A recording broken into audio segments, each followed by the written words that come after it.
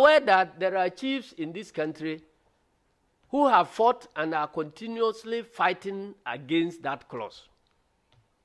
But let me tell you, chiefs who had operated by the tenets of these provisions in the Constitution, they have contributed significantly to the stability of our democracy.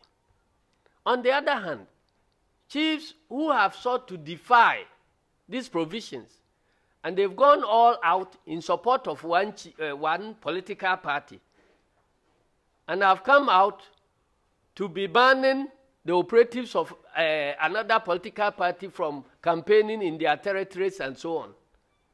When governments change, they run into difficulties.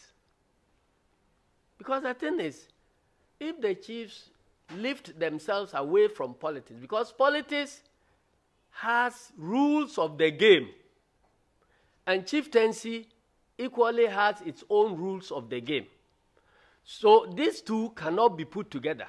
So if you decide to participate in politics, then you must play by the rules of politics.